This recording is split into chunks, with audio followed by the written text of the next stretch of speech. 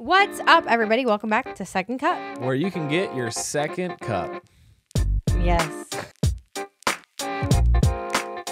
Cha-choom choom. Inspirational. I am so excited about today. I have been geeking out about this. I have gone on more rants about this guy in the past, how many months? Since the 4 Olympics? months. 4 months. Than probably any other athlete at the Olympics. Yeah. It is Steven Nedoroscik. Yeah, Shawn doesn't fangirl about really anybody, but we have been looking forward to this interview for so long, and she's just tickled at the impact that Steven has had on men's gymnastics, really on the cultural conversation, on who we're lifting up and idolizing as a culture. Yes. And so we had a fantastic conversation. We talked about Olympics. We talked about Dancing with the Stars. We talked about his background and upbringing, what his interests are. I love the conversation, every second of it. And I feel like he has so much wisdom. So much. So much so that I want to sit my kids down and say, you have to watch this interview every year for the rest of your life. Yeah, it's great. He is awesome. Steven, thank you so much for taking time out of your day. Also, if you guys are watching Dancing with the Stars, please check it out. Go vote for Steven. Yeah. It's getting close to the end. And if you want to find out more about Steven, see his pommel horse routine. He's known as the Pommel Horse Guy. Yeah. And he just has an incredible story. We'll link his information down below, but hope you enjoy this one with Steven Nedoroscik. Steven, welcome. I am so excited to talk to you. Yeah, and I'm excited to be here. This is going to be fun. Shawn doesn't geek out about anybody really, but she has been so excited to speak with you. So we're just grateful you gave us the time, and you are just sweeping the nation. You're a huge deal, dude. Congrats. Thank you very much. I don't think I'm a huge deal, but I'm glad that I can, make Shawn happy. Thanks. I could literally go on a tangent for so long, but Steven, I don't know if you have realized what you have done single-handedly for not just men's gymnastics, but young kids and just the entire social, acceptance of what an icon looks like. Does it feel like you've done this? It definitely doesn't feel like I've done a whole lot, but I've seen like the DMs where like parents are reaching out and they're like, hey, I want to let you know, like my son has coloboma and he's interested in doing sports, but was turned away from it. But then he saw you and now he's going to go after it. So I love to hear all those stories. And I love that, kids look up to me and I can kind of be a role model for them. Going back to Paris, where you dominated and you became a household name across the world. Walk us through, when was the first time during Paris you realized you were a trending sensation? It's really funny because I had no idea for a while. So I landed my viral pommel horse routine, celebrated my team, got that bronze medal. It was the best moment of my life. And then I had to go and do an hour of media. And then I had to go get a drug test. So it took 3 hours. And the whole time I didn't have my phone on me. So I had no idea what was going on. And I was like, oh my gosh, I'm missing dinner at my family. So after I got drug tested, I walked to the restaurant, only had about 15 minutes to eat food. And I sit down, I'm trying to stuff my face because I'm starving.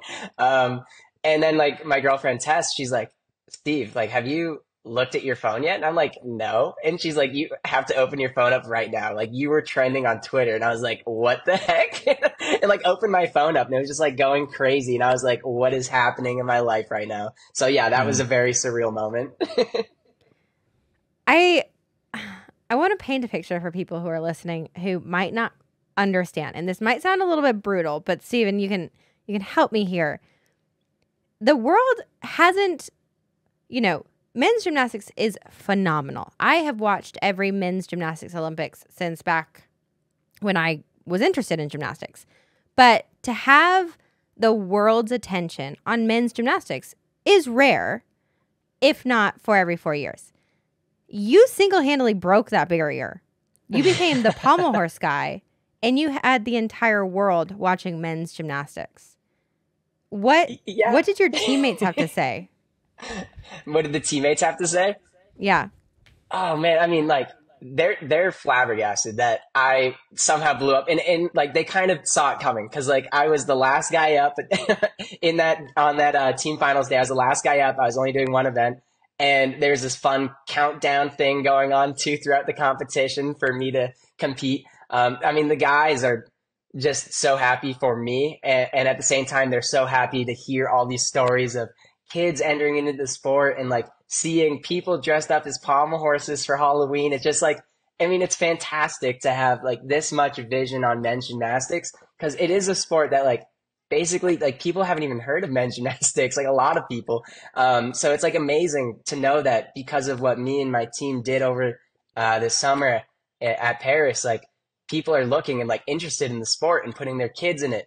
And like more than anything, I am so excited to see what impact like our journey at the Olympics has on like the sport in general coming up in this like NCAA year, when like it's going to be streamed and people can find a team that they resonate with and like really buy into the sport. So like I'm hoping that whatever I've done and whatever my teammates have done are going to help to continue to grow the sport in the country.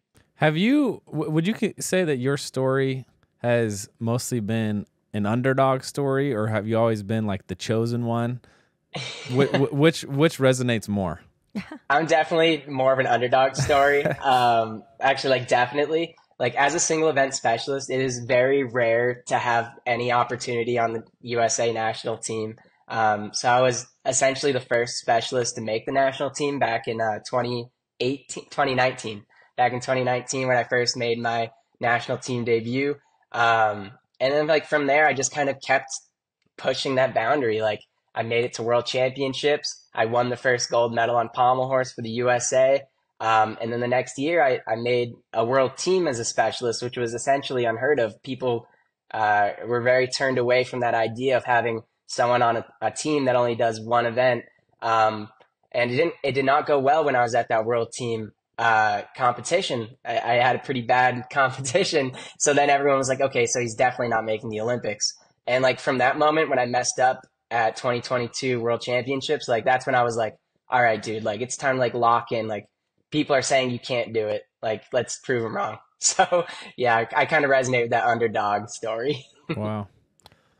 I'm so curious your operating system, Stephen, because you have like this delightful, like you're not taking life too serious. You're up there having a blast in this high pressure moment. You're out there doing Dancing with the Stars. By the way, so smooth, dude. You're so smooth on the dance floor. But then you have, you study electromechanical engineering, which is a very kind of logistical, like mathematical, organized thing. You do this Rubik's Cube in under 9 seconds, which is absurd.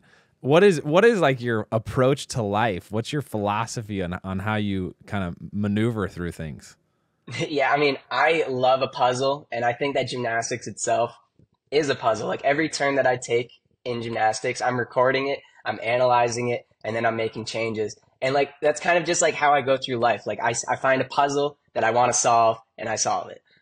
So like, of course, as the electrical engineer that I am, I love puzzle solving. The Rubik's Cube guy that started when I was 12 years old. Every aspect of my life is kind of like a puzzle that I'm trying to solve. And like, I think that in general, like I do take life a little lightheartedly. I take things one day at a time, and whatever pressure may come along with it, I face it head on. I think just in general, I'm kind of just a normal dude who just is a little bit of a geek and found himself as an elite athlete. You use the term geek, but I think the world has called you Clark Kent. So I feel like it's a good thing. Yeah. It's definitely a good thing. Yes. Going into Paris, I feel like I'd be curious, since you are very smart and you're logistical and analytical and you have your strategy in place, I would guess this outcome, not the medal outcome, but the attention side of it, was different than expected. How has this changed your trajectory, your journey afterwards, having now all of this spotlight, all of this attention, being on Dancing with the Stars and all these opportunities? Yeah, I mean, it is unbelievable. Like I was telling Tess, my girlfriend, like yesterday, I was like, it seems like every week I'm doing something that is so amazing, like an opportunity that comes up that is just so amazing that it could be like the talking point of the month or even like the year. Like, and it's amazing. And like, I could have never have calculated with my logical reasoning that how amazing after the Olympics was going to be for me. Like, especially like Dancing with the Stars. I was terrified of joining, but like I knew it was an opportunity that I couldn't turn down because of that reason. As someone who's never danced before, like what can I do if I just put my full mind towards something and just try my hardest? And I've impressed myself with Dancing with the Stars. And then we have all these like really fun opportunities that come up that like I just can't turn them down because of how amazing they all sound. And like I know that when I finally do get a little bit of time off in the near future, I'm going to be able to like sit down and just like reflect on what this year has been and how amazing, everything is going in my life. And I just love it. Wow. Has it changed your expectations or goals in life? Like what were your 5 and 10 year goals at the beginning of 2024 and what are they now? Yeah, so they are kind of similar. Like I always wanted to continue the sport after 2024, but like I thought for sure at this point of the year, I would be kind of chilling and like not doing a whole lot. Like I thought that like these few months, leading up until like December, were going to be so chill and I'd be able to just like, play around in the gym and just like hang out and really reflect on the Olympics. And man, did that not happen. I mean, and it's such a good thing it didn't happen because I'm loving every day of my life right now. But it is funny because I'm a lot busier than I ever could have anticipated. In general, like those 5 to 10 year plans, it's going to be like, I'm going to continue the sport until my body falls apart, until I can't do it anymore. And after that, I'm going to be an electrical engineer. So pretty simple plans. Wow. Simple, but yet incredible. You just said you're going to be an electrical engineer. I can't wait for that day either. I love being an electrical engineer. It's going to be so fun to finally sit down and build stuff. Amazing. What's your dream job in that field? So I don't necessarily have a dream job yet. I have like dream places I'd want to be, like, being in like Silicon Valley, working basically for anyone would be a dream come true as an electrical engineer. But like in general, I just want to find something like that resonates with me, maybe just like with my beliefs or like working on something that I think would help people. Like, I don't know, like solar panels or something cool like that would be really fun to dive into. Now I am just an electrical engineer with, a 4-year degree that's 4 years old at this point and untouched. So I can't really talk like I'm an amazing engineer or even smart, but I do want to make sure that I use my engineering background for something that I think would help people. Well, little piece of advice, Stephen, use your platform now and scream it from the mountaintops exactly where you want to go, because again, you have the world's attention. So I'm sure anybody in Silicon Valley would be lucky to have you. Oh, that's sweet of you. Stephen, I know you're busy, but do you dig in and do a lot of learning in your free time these days? Funny enough, like I don't like do like academic learning. Like I don't go and look at research papers or anything like that. But like, I do find it fun to like watch certain YouTubers, like 3 Blue, 1 Brown, an amazing like math YouTuber, just has like these amazing videos that like you can learn a lot of. And he starts them from like, the very ground base and builds it up for you. So like you kind of go on this like academic adventure. And like there are other YouTubers like that too that I watch. So I do very much enjoy like learning math or like physics or just like chemistry, like just like on my free time. Like I find that entertaining in general. So math is a current interest. What would be some other current interests of yours? Yeah. So like in general, or like what do I watch? Yeah. What are you digging into right now? I've been watching a lot of like these like chemistry videos like every night. Okay. It's kind of what I've been watching before I go to bed. Just like random stuff. Like, let's clean this sodium oxide thing. And I'm like, okay, let's watch that. And like, it's just like, there's something satisfying about watching them like take these beakers and like these tubes and like explaining what's happening and like showing what chemical reactions going on. And I'm like, I don't understand any of it, but I find it so cool and entertaining. Yeah. It's so fun. We have you're into robotics a bit, aren't you? Yeah, definitely. So our 2 kids, we have a 5-year-old daughter and a 3-year-old son, and oh, nice. We try to do daily science experiments. The most recent one was a solar powered robot that you could like put on a boat, or you could put like legs, depending on how you build it. It could do different functions, but it's pretty interesting. And you just said you had the interest in solar panel, but just the the practice of like building that skill set from an early age is really fun. We'll also try to watch some fun. Yeah, YouTube is such an incredible resource. You're like, wow, this is insane. Yeah, no, YouTube is insane. And it's so cool to hear that like you're getting your kids into like robotics and like, scientific stuff. I remember when I was a kid, I think I was like 8 years old, like I took apart a toy truck of mine. And for like my school project, I literally just had the motor and the wheels and I made a robot. I just flipped the battery around and make it go backwards and forwards. But like that was so cool to me. So like it's really cool that you're sort of like giving your kids the opportunity to like discover science. Yeah, it's been a blast. You have a twin, right? Yeah, I do. Are y'all similar or different? I think when it comes to siblings in general, there's always going to be like that 90% overlap of like similarities. Like you just grew up in the same environment. You guys are kind of the same people, but then like that 10% that like is left over is so different. So like my sister, she's, a very, very smart individual. She went to a fantastic school, Holy Cross. She got 2 degrees, one in mathematics and one in theater, which are very different degrees to get. Wow. But she's currently a teacher. And I mean, yeah, we have a whole lot of similarities. I was going to say difference, but also very similar. You medaled on the pommel horse, but you're an electrical engineer. It's the same thing. who's just a beast on the that dance alone floor, is the too. perfect way of looking at that. Like, that's so funny. I haven't even thought of it that way. Yeah. I was going to say, finding yourself on Dancing with the Stars, how has that experience been for you?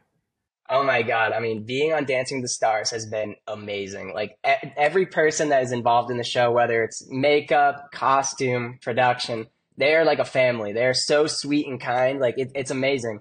But like getting onto the show itself, I was so nervous because I literally have never danced, like not even like with my friends at a club or anything. Like I just don't do it. So like when I got invited to be a part of, this amazing show, all my friends were like, dude, are you sure you want to do that? Like, I've never seen you dance. Like, you can't dance. And I was like, you're right, I can't. So like, at least I'll be able to be the person that like, other people can look at that have never danced and be like, okay, let's see how this goes. If you actually put the work in, how good can you get at dance if you've never done it before? And I've just loved this journey. It has been amazing. And it really kind of brings me back to like those early days in gymnastics where you're learning like the basic steps on each event, but like I'm doing it on the dance floor. And like, there's this sort of fun thing that happens every week where like you go through like this learning curve. And by that Tuesday, that when it finally comes around to like the competition, it's really just like, what's the word? It's really fulfilling to like be able to do it and like see how much you improved over a week. So I'm curious. I just had to learn my first dance. It was the most humiliating thing. Like, I always come in with way more confidence than I deserve to have, and then I underperform. But with dancing, it was like, how do you learn the dances? Because for me, I have no framework or understanding of like what the process. I can't see the big picture, like I can with other things, just because it's so new. So I had someone teaching me, and I was literally just trying to memorize every single move in the right pattern. How are you going about learning these dances? Yeah, so like you're kind of spot on with like my learning philosophy anyways. Like step 1 for me is like, let's learn the steps. Let's just make sure that we know what we're doing with our feet. And then you kind of just like add on different layers is the way I look at it. So like first it's like, let's get the steps right. And now let's start to get the music. And then let's start to get the form of everything and like refine. And by like the time that like a week goes by and you've put in 20 hours of work into the dance, it looks pretty good. So like, I think like in general, especially with dance, it's such like there's something vulnerable about it because it is hard. And like, you look so silly if you're doing it wrong. Like you kind of just have to take that ego hit and just be like, okay, I'm going to look really dumb for a couple days here, but it's going to be worth it in the end when like I can look at the finished product and see where I started. Yeah, well, it's nuts because it's one thing to just like learn the steps, and then it's another thing to do it with a little bit of style, and it's another thing to like have. When I was learning my dance, my face the whole time was so like locked up and like concentrated, and then you look at the pros do it and they're smiling the whole time. Yeah, they look like they're just having fun, but like that there's a million things that they're like calculating in their head. The face part of it, I have to say, the hardest. It's so hard to like have moments in your dance where like you're smiling or like you look at a camera. That is incredibly difficult. It's always the last layer I throw on. Yeah. Which has been more nerve-wracking? Was it stepping onto the floor in Paris or stepping onto the dance floor in LA? They were both nerve-wracking for very different reasons. Obviously, I have to choose my lifetime goal of being an Olympian as probably the one that's a lot more nerve-wracking. But Yeah. there is something that is just so different about dance, and like it was like a whole new world for me to jump into, and like just like that, like I'd say like the Olympics, the hour leading up to my event was like the most stressful time of my entire life. But like with dance, it's been like, when I first started that first 3 week period, it was like I had that same level of stress stretched out over 3 weeks because it Mm. was like a whole new world of not only dance, but like being in LA and talking with producers and wearing a mic all day. And like, it was just like a crazy adventure. Yeah, I guess maybe the nerves from the Olympics was just because you've worked for it for decades, and the nerves Yeah. from dancing was because it was like a totally foreign exercise for you, and it's like a And that's fish out of water. exactly what it is. You're Yeah, 100% right. That's yeah, exactly what I felt. yeah. I'm curious with all of the limelight that you have, how that has affected you and Tessa's relationship. Oh, we're doing fantastic. Luckily for me, Tess works remotely, so she was able to fly out and live here in LA with me for this amazing experience. We were also able to bring our kitty, Kushu. He was wrestling around earlier. I'm sure you guys might have heard him. But, we pretty much just took our normal life and brought it to LA.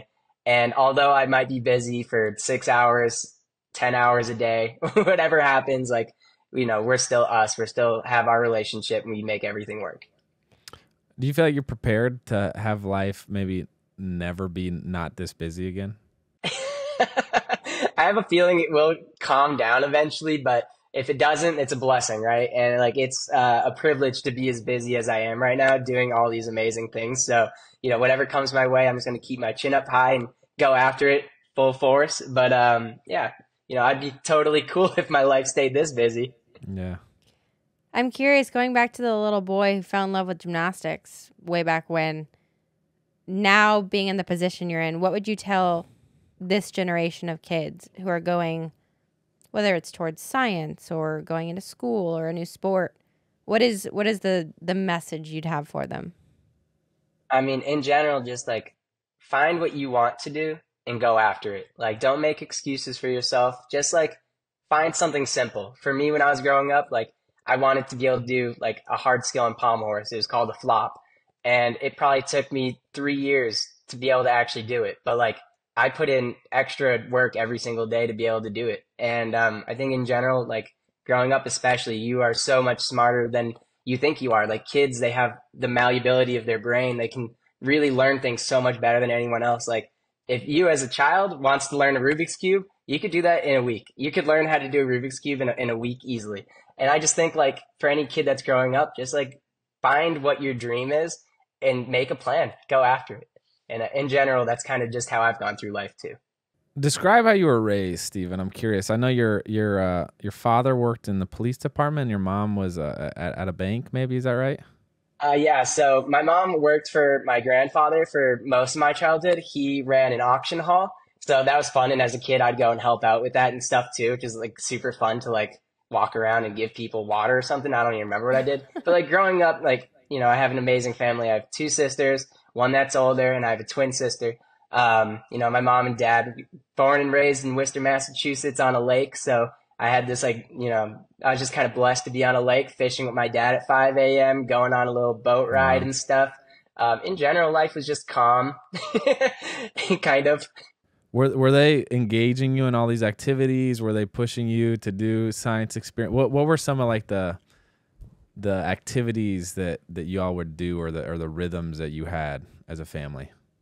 As a family, they never really pushed me to do anything. They kind of just wanted me to do what I wanted to do. And, they loved that I was pursuing gymnastics and they loved that I was good at it. And they never told me like any expectations in the sport. They always said like, we're proud of you no matter what. We just want you to enjoy what you're doing and see where it goes. And like the same thing goes for like, education. Like my parents were always, if you get a C, that's a bad thing. Like no C's in the household. But like they would always like gift us if we got straight A's. So like if I got straight A's for like the full year of school, which is unreal, I did it like one time, they gave me $100 and that was like so much money to me. And, that was just the type of parents I had. They kind of like wanted to give me my space and allow me to sort of go after the dreams that I had on my own without putting any extra pressure on me. Would you describe which is more accurate? Your household was like pretty rigid and disciplined and structured, or was it more trusting and individualistic maybe? I think a little bit of both. I think growing up, my household was very disciplinary. Especially for a kid that had ADHD, I was kind of just bouncing off the walls, not only in the house, but like at school and stuff. So like, I went to a pretty strict, what's it called? Elementary school. I went to a pretty strict elementary school. And, I think that going to like a stricter elementary school itself kind of helped shape me into someone that puts myself into someone else's perspective. I think like when that aspect of me as like a little kid awoken, like I was able to be like, oh crap, like I am bouncing off the walls, and I kind of gained this ability to self-reflect on all the actions that I was doing and how that affects other people, So I think growing up I was sort of disciplined, and then like as I got older and like my parents and I earned each other's trust, like it became that household where we could just trust each other. What type of high school did you go to? It was a technical high school, and that's where you started your electromechanical engineer. I've never heard of any experience like that. Yeah, so I mean it's amazing, and I'm actually amazed that more people don't go to a technical high school. So like for me, I could have gone to like the normal high school where my sisters went, but I didn't want to do that. I wanted to go to a technical high school where I could choose one of I think 26 trades that were at the school. It's just a trade school. And I decided to go into the one that would set me up best for engineering, which happened to be robotics and automation technology. Shout out to Worcester Tech. I love you guys. I try to visit them as much as I can. And I think that it just set me up so well going into college because I had, 1 week where I would just focus on my trade. And then I'd have the next week where I would just focus on academics like any other normal student. But like I had this like really rich sort of experience being able to build with my hands, code, and like make circuitry. And like I covered so much stuff over a 4-year period in high school. Like I could have gone straight to like a state job and worked for like, traffic lights, like setting those things up with PLCs, ladder logic. And like, it's really cool to have that experience as a high schooler. Someone who's 13 years old can start looking at what electrical engineers begin at. And it's just like such a blessing that I was able to go to that school, and it fed me straight into college. And I had like so much better background on like binary and code than all these other engineering students. So it totally gave me like this like advantage for college. It's such a beautifully redemptive paradox where here you have this impairment of your vision, but it seems like you're 25. 26. Okay. It seems like you have such a sharp, clear vision for your life. And it's like, it's amazing, dude. I feel like it's so rare, and kudos to you. I don't know if they're correlated at all, or if you would say like your experience and all these hurdles you've had to jump has sparked that approach that you have to life or not, but it's impressive. Thank you very much. I do think that like facing things in general and like, overcoming has been like a common theme in my life. And I think that because of that, like I just go after goals way harder than other people or something. Cause like when I have a goal in mind, it's pretty much the only thing I think about every day. I also think it's interesting. You started off this interview talking about men's gymnastics and how rare it is and how hard it is to find opportunities as a specialist from a young age, when it seems like every aspect of your life has actually been very specialized from such a young age that it's actually led you to have a lot more opportunity than the average person who would have gone and done every, apparatus in men's gymnastics and gone to a normal high school. Like your specialty is actually what has made you so incredibly successful. And it's, I think, a very inspirational story for a lot of people to listen to. Well, thank you very much. I did do all the events though throughout high school, and then I became a specialist. But yeah, no, my life has been a very interesting journey to say the least. And, I think that a lot of the things that I've had happen, like a technical high school, it's almost kind of lucky that it worked out as well as it did. A lot of things in my life. Have you heard of the book David and Goliath by Malcolm Gladwell? No, I haven't actually. It's interesting. This conversation just sparked. It's like, it's about the story of David and Goliath and how people are like, oh, the little guy took out the big giant, but then he kind of dissects it. He's like, no, he actually used his seemingly weakness that he had and transform that into a strength to actually work smarter instead of doing it the traditional way. And it kind of resonates with your story, I think. I love that. But how was it being a Nittany Lion? Love Penn State. Heck, I loved it so much. I loved it so much that I stayed an extra 2.5 years. I mean, Penn State, getting there as I wasn't the best gymnast in high school. I didn't get a single recruiting trip, which is like typical of like an athlete. They fly you out, they show you the university. I didn't get a single one of those. So me and my mom, we took a road trip. We visited Penn State, Ohio State, and University of Illinois. And I chose Penn State because it seemed like it was the best university for gymnastics. And my club coach told me, like, if you're going to be a Pommel Horse specialist, go to Penn State. So I went to Penn State and I immediately was like, oh crap, like these guys are insane at gymnastics. Like I came from a small club gym up in Massachusetts, and then to like walk into a collegiate university and see, the fantastic gymnastics that is collected from around the nation in this one gym. I was like, blown away. And like immediately I was like planning on doing more than just pommel horse. But then I was like, I have to at least be the best pommel horse guy in this gym, like first. So that's kind of like walking in. That's like my experience. And I just loved it so much that even after I graduated, I stuck around because I resonated with the coaching staff so well. And then even like the team, like the guys that were below me, I loved all the guys so much. They were like still a team to me even after I graduated. So I stayed around for 2.5 years and then finally left. And I still visit Penn State as much as I can. Well, wait, what do you mean? You stayed an extra 2.5 years?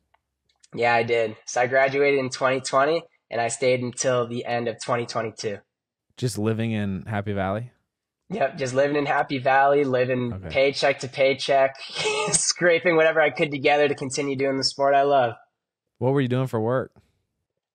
Straight up, I was just on the senior national team, so I was making basically the exact amount of money to survive. Wow, that's wild.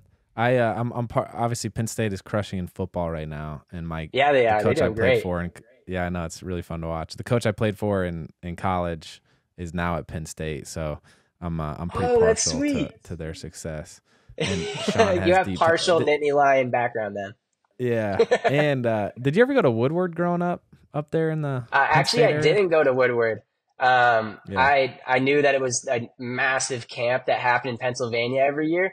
And even when I was at Penn State and stuff, they never invited me to like coach or anything. So like I've never been to Woodward. Wow, interesting. Shawn went for years. Many years. Yeah. I did a year at Penn State it's like too, the biggest, virtually, but yeah, it's like the biggest camp in the country. Yeah. Yeah. You're Nittany Lion? I am. We are. Oh, I didn't know that. Penn State, baby. What? That's sick. I did a year virtually, so that counts. I don't know that if totally I can counts. You're one of us. Yeah. I adore Penn State. It's interesting. It's got to be one of the only sports where the men's side of things gets less resources and attention than the women's. Well, if Pommel Horse Guy comes back for 28, let's go. I'd say it's pretty equal. Oh man, that's crazy. Are you going to run for 28? 100%. Like that has always been the goal. I literally said it before, like 2024. I was like, no matter what happens going into 2024, like I'm going for 2028. It's just I love the sport too much to let it go. I'm curious what your motivators are. You mentioned you like solving a puzzle. Are you driven by the financial side of things? Do you like the attention side of things, or what keeps you striving? I think it's not financial at all. Like, in fact, I didn't expect to really make any money off of gymnastics. I think it's more of just like a pride thing. It's like I put so much time and effort into this thing that I find to be a beautiful sport. And it doesn't feel like I've done the best I can yet. And I want to get to the point where like I finally do something and I'm like, that was it. That was the moment where that was the best I could do. and I can't get any better. But like I still find myself getting better and better every day in the gym. So it's like I don't know when the journey will end, but as long as I'm getting better and still enjoying the sport and my body can handle it, I'm going to continue. 100% going to continue. I want to bridge the gap for our listeners real quick. So if you could humor this question. Can you explain why in the United States we take a pommel horse specialist on Yeah, our of men's course. team to the Olympics?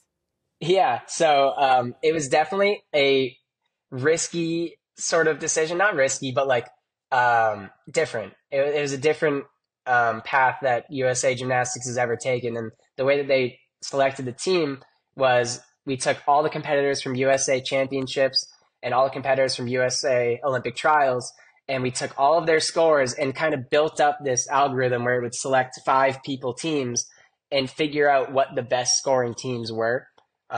So that is like essentially how they selected the team. But like the one criteria that they put in that actually locked my spot on the Olympic team was that if you took, the 4 score average, so that's 4 competitions that we did. And if we averaged what the score was and then find the best team, like I was the first team that came up. And then they did that same sort of thing with the top 3 scores that you got throughout those competitions and found what the best team was. So this one criteria they had is that if the 3 score average and the 4 score average Olympic team was the same through that algorithm, it was the locked team. And that's how it worked out for me. And I think it was probably the only way I could have made that Olympic team. Wow. Well, it paid off. What are you most proud of, Stephen? I think the thing that I find myself so surprised and proud of is that this year I hit 9 routines in a row, which is for me unprecedented, especially in a sport where I'm kind of pushing the difficulty to like, it's kind of like a routine that's, top in the world difficulty wise. And then to hit that 9 competitions in a row. Like I fell one time at Winter Cup this year and I thought it was going to cost me my spot on national team. And luckily for me, USAG, they said, we think you're good enough to go out there and get, international medals. So we're going to put you on the team. And I went to Baku World Cup. I hit those routines. I won the Baku World Cup on Pommel Horse. And from there on, I haven't missed a routine. And I think that just looking at that, and especially with my history of the sport, because Pommel Horse is such an unstable event, and I've fallen so many times in the past, to like kind of look at this year and say, oh my gosh, I hit 9 in a row. Like that is pretty unreal. And I'm more than anything impressed with that about myself. So you mentioned your first debut with the Olympic team or the national team did not go well. Is that right? Yeah, no. Back in 2019, it was kind of a train wreck. I think anyone's first international meet typically is. Yes. What Yes. happened? Okay, yeah. So it was in Doha, and I was super nervous. I actually qualified to the event final. I kind of did like a scrappy routine and was like in the 8th position to qualify, I think, to that like event final. And I was like, oh my God, like maybe I am good at this on an international scale. Cause I actually had no idea where I'd land. Cause it's one thing to be judged in the USA. And then it's a whole different field to be judged internationally when you're going against world champions and people that have all this international experience. So like being able to make an event final was a big deal, but then I could not handle the pressure. And it took me, a few World Cups internationally to be able to figure out how to handle international pressure. But I ended up falling, and I tried to take it with like a smile, but like I was so disappointed in myself. How do you handle it now? Honestly, I think that like because I just have experience in that environment that I've acclimated. And that's kind of like a recurring theme in my gymnastics career is that it typically takes me like 3 competitions in an environment to be able to do well. It's like NCAA, my first competition, I really messed up. And then the second competition, I messed up bad. And then the third one, I beat the last year's like reigning NCAA champion on Pommel Horse. And, it was the same thing with like going to like Winter Cup and USA's, like the USA Championship events. It took me 3 tries to be able to do well enough to make like the national team. And it is funny. And then like the international stuff, it took me 3 competitions to be able to do well internationally. Luckily for me, it only took one Olympics to do well, but you know, I think that is kind of like a fun recurring theme. I think that's a beautiful perspective too, and it kind of takes the pressure off when you have, hey, this might take me a little bit to warm up too. But when your debut on the national team didn't go well, how do you respond to that? How do you respond to that when things don't go well? I mean, I think I even made like an Instagram post about like it, and I'm pretty self-reflecting in like my Instagram posts, especially like gymnastics competitions. Like I was definitely, you know, disappointed in myself, but at the same time, like I try to find the positive. Like making my first event final was such a big deal, and I could immediately say I was top 8 at a World Cup, and that's an amazing accomplishment in itself. But I think more than anything, whenever you do something and it doesn't go your way, look for like the positives that went along with it. Maybe it was just the journey, or maybe it was just like having the courage to face it and like go after it. But I think so long as you don't let it like actually hurt you, like after that competition, I wasn't like scared to go to another competition. In fact, like I was like, I want to go to another one and do better. And I think that's like something about me is like, if I mess up, I don't want to like shy away from it and never do it again. Like I want to go back and do it again because like I know I can do it better. Wow, that's really good. I just want to say also before the next question, can I just thank you as now a mom now that I want our kids to like listen to this.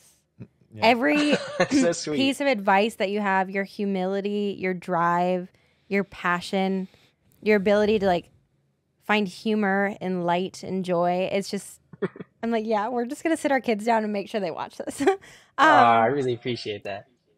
Our son had his first competition, not in gymnastics, and BMX of all things. I don't know how our 3-year-old's in BMX. Wait, but he had his first five? competition. He's 3. 3 and he's doing BMX? Wait, that's so cool. He's an animal. We had someone ask us, like, did you push this on him? I'm like, trust me, this is not the thing we would have chosen as parents. If this is, so it's truly his thing. But he had his first competition last week, and as a 3-year-old, we're trying to figure out how do you foster like healthy competition in a kid. But he like crossed his finish line, he got 3rd, and I don't think he even understood what was happening, obviously. But he saw the first place kid get a trophy, and he's like, well, where's my trophy? We were like, oh, baby, you didn't get a trophy. You know, you came 3rd. But if you cross the finish line first next time, you can get a trophy. And he's like, oh, okay, let's go again. Yeah. Oh, that's like the perfect mindset I've ever heard. Yeah. He's already there. Like, he's got 20 years of experience. Yeah. We were really shocked by it. So his next one's this weekend. We'll see. But moving forward, in Dancing with the Stars, you are nearing the end. Myself and my daughter have actually been out there, and we watched you, and I was so excited for you. You're so good. Dude, you're so good. She's so smooth. I don't know how else to describe it. You're so just like cruising out there, dude. I am not going to lie when I say, like, there has not been a male gymnast on the show. So you just never know. Like you said, you had never danced before. I was like, I don't know what to expect. This is the premiere. And when you went out there, holy crap, Steven, you're so good. Anyways, as you near the end, what are your goals now finishing out the season of Dancing with the Stars? Yeah. Well, first of all, thank you so much for, it feels so good to hear that because dance is such like an intimidating thing and like it's a vulnerable thing. And, it feels nice to be able to hear that you guys enjoy watching me dance. But my goal has been very constant throughout this journey, and it's just to like fall in love with it and to get as good as I can. And luckily for me, I have an amazing partner, and like me and Riley, we just like resonate with one another, just like on like a personality level, not even just like a coach and student level. Like, I think like I just have a fantastic coach who's made this journey so fun and exciting. And my goal is just to get as good as I can and go out there, and whatever happens, happens. I'm not too worried about winning. I'd love to win, but even in gymnastics, it's never my goal to win. I think that that's sort of a byproduct of the work you put into it. I love that. Well, we'll be voting. Are you still training for gymnastics while you're out there? Actually, I'm not. And this is the longest gymnastics break I've ever taken in my life. And I'm a little scared about my comeback into the sport, but a few weeks ago we had a pommel horse as like is part of the dance Mm-hmm. routine. And I got like a solid 30 minutes where like, no one was looking and I was like playing around and doing some actual gymnastics on it. And I kind of still got some moves. So like, I don't think it's going to be the worst comeback, especially with how much like in shape dance keeps you. Like, Mm-hmm. I think that when I finally do get to come back to gymnastics, it'll be able to be picked up easily again. Are you big into fitness and nutrition? Not really. In fact, if a nutritionist saw what I ate, they'd probably be like, "Oh God." What are you eating these days? I'm curious. All right, so this is funny, and it comes with certain statistics behind it too. But every single night, I have a heaping bowl of ice cream that's around 700 calories, and it is important for me to have that because I generally don't have a huge appetite. Like I eat my 3 meals a day, but like I don't eat like a big meal. Like I eat until like I feel like I've eaten enough. I don't eat until like I'm stuffed full. So like I don't get enough calories throughout my day. And like last year at like national team camp, they did some like blood work and everything was really good for me except for my bone density. They're like, hey, like your bone density is just like a little bad. And like we need to make sure that like you're eating enough calories so that your bone density isn't taking this sort of toll. So I was like, okay. And I was like, how do I do that? And they like gave me healthy snacks and I tried it and I was like, I can't eat that much food. Like I can't eat that much healthy food. So I settled for ice cream and, every single competition that I've brought like junk food to, like whether that's cookies or ice cream, I've done well. And every competition in the past year that I didn't bring it to, I did bad. So even at the Olympics, I made sure to bring my, Girl Scout cookie tag-alongs. I brought like a ton of them to the Olympics. And I remember it was literally like I had to like ration them out to make sure that the night before competitions, I was able to have my tag-alongs. And I'd make sure to have like my 700 calorie snack, and it worked out beautifully for me. How many tag-alongs we talking? We talking like a whole sleeve? We talking like 2 or 3? So if I remember correctly, I think it was every 2 cookies of a tag-along was like 200 calories or something. They're calorie dense food, man. So I would just eat like 6 of them and hit like my or like 6 to 8 of them or something and hit like the mark I was going for. And I was like, okay, when I wake up tomorrow, I'm going to have the sugar in my system and I'll be ready to go for the day. Yeah, that's funny. And then your fitness routine, are you like into lifting weights or are you pretty much gymnastics exclusive? Yes, this is one of my like hot takes as a gymnast, that, I think that like weightlifting itself is very important when it comes to like joint mobility and like rehab. I think that if you're doing like weightlifting for like muscle growth itself in the sport of gymnastics, I think that kind of like offsets your body's equilibrium. In a sport that's completely calisthenic, my personal belief is that like the strength or like the muscle growing things that you do should be calisthenic exercises. So whenever I do any weightlifting, it's not a lot of weight and it's strictly just for like strengthening my shoulders or my wrists or, my back, just generally things like that. I think that's smart. I like it. I want to revisit. So the tag along thing, really good insight. Is there anything else that people don't know about your experience at the Olympics? I mean, I was pretty much just like, I was so boring at the Olympics that like people don't know that like I didn't do anything. Like there's like this entire Olympic village and we're on this one corner over here and it goes all the way up to over here. And I pretty much just stuck in this corner the whole time. I didn't do like any adventuring or anything fun. I was so locked in on the mission that we had ahead of us that like I didn't really allow myself to explore Paris whatsoever. I'm curious. So Shawn and I look up to you. We want our kids to look up to you. Who do you look up to? Yeah, this is a crazy one too. Growing up, I didn't watch sports at all. And like I didn't even like watch gymnastics. Like I enjoyed doing the sport so much, but I never really had a role model in it whatsoever. And like it took until maybe like kind of like college when I started to like think about who it is I look up to. And like the conclusion that like I really got to is like the people I look up to are my competitors. And like I look up to the people that I'm worried about, the people that I'm worried can beat me. And I think like in general, that's just what keeps me motivated in the sport is like, I want to be the best in the world. And right now I'm looking at this dude who's a little better than me. So I'm going to keep chasing him until I'm better. Wow. That's great. Do we get to meet Tess? Is she around or no? Yeah. Here, Tess. They want to say hi. Oh, and we Come got on to meet over. Kuju too. You want to meet Kushu too? Let's get him. Come here, buddy. Grab the cat. Here's an AirPod. Shove it in. An Here's AirPod. an AirPod. All right. Here comes Tess and the cat. Oh, the whole squad here. Tess, Squad. hello. Let's And go. Kuju. Oh my god. So good to meet you. Great to meet you. I didn't realize you guys. Hi. Oh, wow. Okay. Here's Kushu. Hey. Well, it's I'll great to take meet him. you guys. And you competed at Penn State as well. Yes, I did. Amazing. Dang. I said, I can't really call myself a Nittany Lion, but I did 1 year virtual at Penn State, and I She's adore a Penn Nittany State. Lion. It That's counts. enough. That's enough. I think I said the It exact counts, same it thing. counts. That's enough. Welcome to the family. Yeah.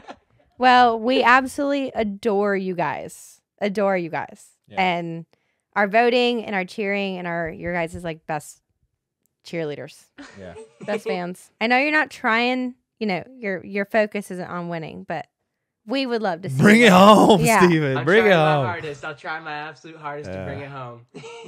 Love it. Thanks so much for the time, Tess. Sorry to rope you into this, but it was great to meet you. No, you're good. I completely forgot. Like, I saw the name of the podcast, and like, this is his thing that he works with. So I was like, yeah, okay, cool. I was not expecting to come and see you sitting here. Well, it's great to see you again. You guys have a great Friday, all right? Yeah, well, thank you so much for having me. This was an absolute blast, and thanks for cheering me on. And good luck to the Thank you, BMX guys. competition this weekend. Yeah. man. Yeah.